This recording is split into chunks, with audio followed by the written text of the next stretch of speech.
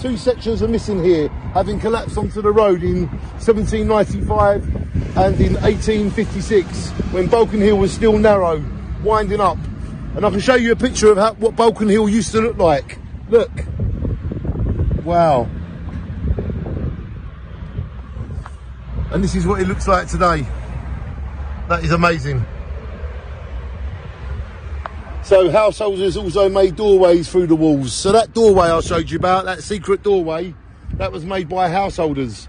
And excavation in 2005 showed the proximity of the walls to the river meant that it had to be underpinned with oak piles, capped with sand and gravel to provide stability. Over time, the outer face had been robbed for building stone or broken up by frost. On this long, rounded northwest corner, the exposed core was given a protective layer of ragstone, a type of limestone found in Kent around 1900.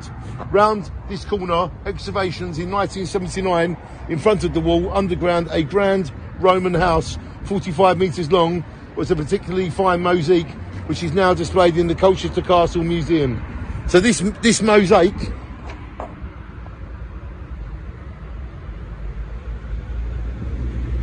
that mosaic was found on the other side of this wall in 1979. It is now in the Colchester Museum.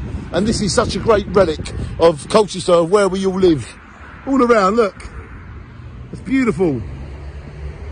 And it is the north-west corner. That's how it looked. 6 metres high. And now you can only see 3 metres. Because over time we built up. So it used to go right down there, where the subway is. This wall is 6 metres high. It's amazing.